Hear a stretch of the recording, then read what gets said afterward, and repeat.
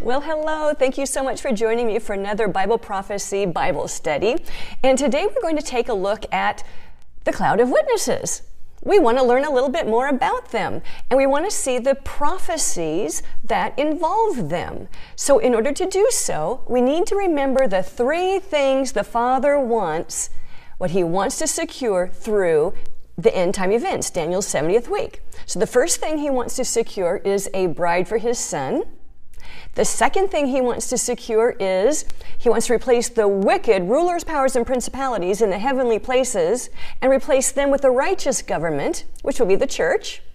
And then He wants to replace the earthly wicked rulers and politicians, and He's going to do that with the remnant. So this is the purpose for the pre-trib upward rapture of the bride, the mid-trib upward rapture of the church, and the ending of the tribulation, sideways rapture of the remnant to the barn.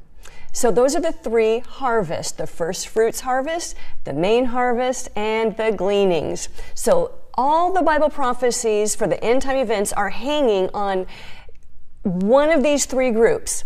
So in order to understand a little bit more about the cloud of witnesses, we need to keep this in mind, and we need to determine who is being spoken to, and what are the other groups involved here. Hebrews 12:1 from the New American Standard Bible reads thus: "Therefore, since we have so great a cloud of witnesses surrounding us, let us also lay aside every encumbrance and the sin which so easily entangles us, and let us run with endurance the race that is set before us."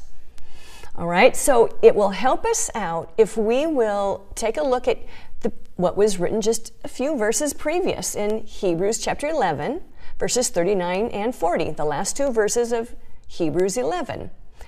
And it's written, "And all these, having gained approval through their faith, did not receive what was promised, because God had provided something better for us, so that apart from us, they would not be made perfect."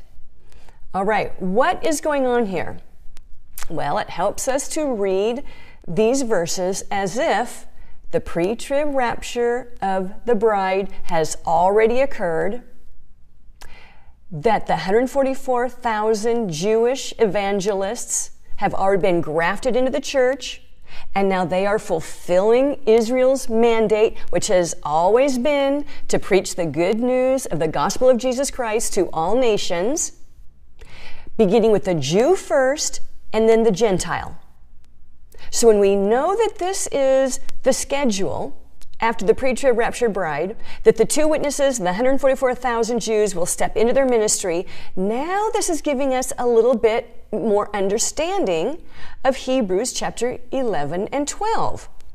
And so the writer of Hebrews, who I think is Paul, I think his identity is hidden on purpose, that he did not want to write who the letter was from, because he is going to the Jew first. And if these non-believing Jews would have saw this letter that was written by the Apostle Paul, the way he always started his letters, these non-believing Jews would have thought to themselves, "Psh, that traitor, he used to be one of us. He used to be a Pharisee, in fact. And now he's switched sides and he's joined the church and he's preaching this Christianity stuff. I'm not even going to read this letter."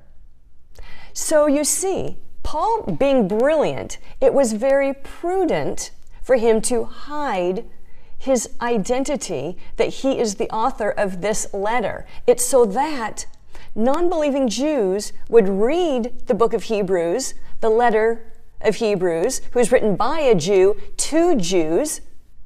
They're going to be more likely to read it and gain understanding. So this is why I think the letter is written by the Apostle Paul. And so the Apostle Paul is acknowledging the pre-trib rapture bride has already occurred. They have gained approval through their faith. But there's a certain promise they have not received, and they won't receive it until something happens to the left behind church. Okay? So the left behind church has got some benchmarks. The left behind church needs to do something before one of the promises to the pre-trib raptured bride is fulfilled. Okay, bear with me here. So look at Hebrews 11, verse 40 again.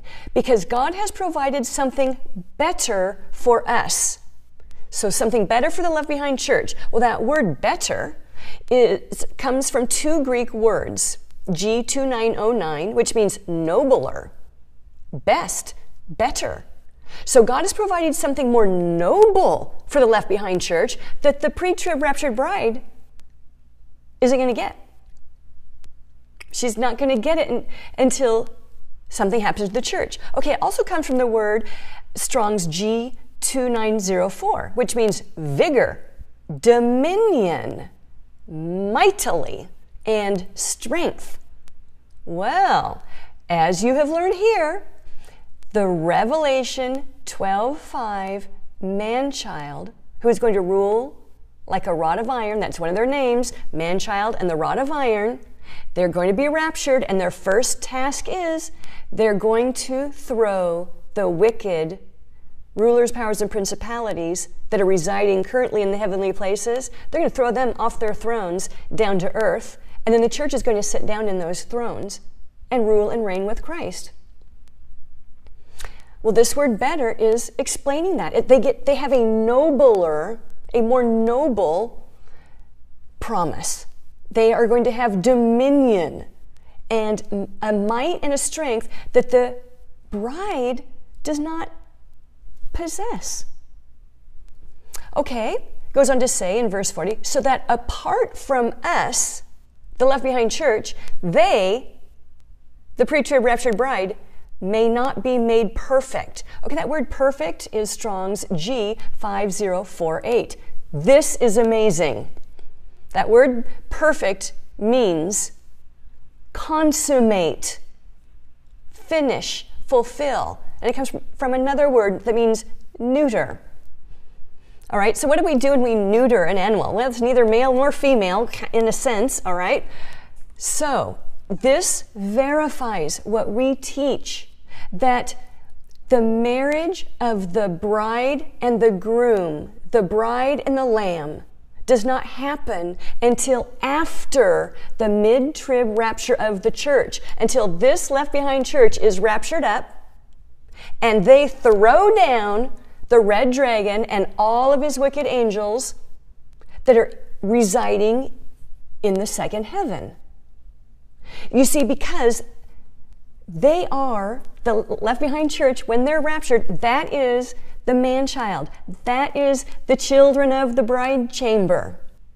Every citizen of the kingdom of God who has a glorified body, resurrected or raptured, must be at the wedding of the Lamb, because it is primarily his coronation ceremony as king, officially crowned king. Because if you will remember, David was anointed king when he was very young, but he was not officially crowned king in a ceremony before his nation until many years later. All right, so the mid-trib rapture of the church must happen before the bride and groom are married in heaven. Every citizen of heaven must be there. So when Paul wrote, so that apart from us, the left behind church, the bride would not be made perfect. She would not consummate her marriage. And then she's neuter, because we know men and women are part of that bride group. So I hope you're understanding, and I know you guys are, because you're very spiritual. You are understanding things. You're tracking with us here. And see, this follows the type and shadow that Mary and Joseph gave birth to the Christ child Jesus while they were betrothed, and then they were not married until after the Christ child was born, because Joseph kept her a virgin until after his birth, the scriptures say. So this follows the same type and shadow. While we are betrothed, the bride is raptured up. We nurture, serve the children of the bride chamber, the left behind church. Then they are raptured at mid-trib, and they are more noble than we are.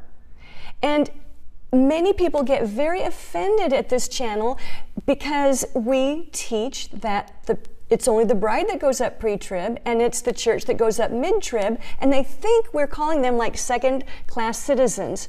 And that's not the truth at all, because in fact, they have a more noble calling than us. God loves them just as much, they just have a different ministry. Let's now, with that understanding, read Hebrews 12:1 again.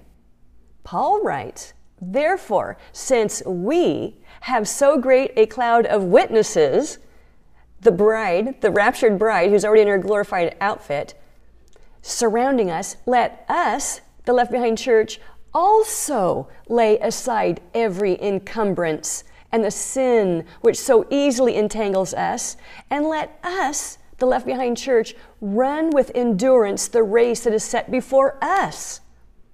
Because you see, they're going to have a little bit different race to run than we, the bride, do right now. The left behind church are going to be in the beast system. They are going to watch the nation of Israel pick the fake king, install a mere man as their king on the throne of their nation. There is going to be far more technology that is surveilling them and oppressing them. They are not going to have as many helps perhaps on the internet, the concordances, the commentaries. They may not have our YouTube channels. So this is why it's going to be the bride that is traversing heaven and earth on her white horse and helping the left behind church understand Bible prophecy. This is why we must get Bible prophecy correct, because we're going to be teaching them. We're going to be correcting their Bible prophecy interpretations. And they'll get a lot figured out simply because they'll know we're gone and they're left behind. Verse 2, Hebrews 12:2. Fixing our eyes on Jesus, the author and perfecter of faith, who, for the joy set before him, endured the cross, despising the shame, and has sat down at the right hand of the throne of God. For consider him who has endured such hostility by sinners against himself, so that you will not grow weary and lose heart. So Paul is saying, keep your eyes on Jesus. Look at what he put up with. He put up with a lot of humiliation, all while growing up, and people thinking that, Joseph was not his father, all while thinking that, he was never taught the scriptures, all while hanging on the cross, people sneering at him and saying, well, if you are God, get down off the cross. Every one of us would have just wanted to get down off the cross and slap them in the face and showed them a thing or two, right? But no, Jesus just took it. He just took that humiliation because of the joy set before him. He knew what the promises were. He understood Bible prophecy, and that helped him get through what he needed to endure. So too, the left behind church, they are going to need to have accurate understanding of Bible prophecy, because that will help them endure what they're going to be going through. So Paul is saying, do not grow weary and lose heart. Keep your eyes on Jesus and notice what he endured. Verse 4, you have not yet resisted to the point of shedding blood in your striving against sin. Wow. Many left behind Christians in the first half of Daniel's 70th week, they will be martyred. And through these verses, the Holy Spirit is preparing them for martyrdom and exhorting them.